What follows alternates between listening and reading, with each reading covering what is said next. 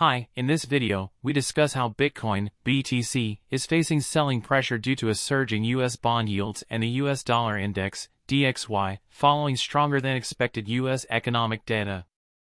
The BTC price has dropped nearly 1% to around $29,100, with the bears eyeing a retest of the recent sub-$29,000 lows. The positive U.S. economic growth and job data have strengthened the argument for a soft landing of the U.S. economy. As a result, U.S. yields and the DXY have risen, negatively impacting Bitcoin, which has a negative correlation to both. A stronger dollar and higher bond yields increase the opportunity cost of holding Bitcoin. Technical selling and a lack of fresh positive catalysts for U.S. spot Bitcoin ETF applications may continue to push Bitcoin lower.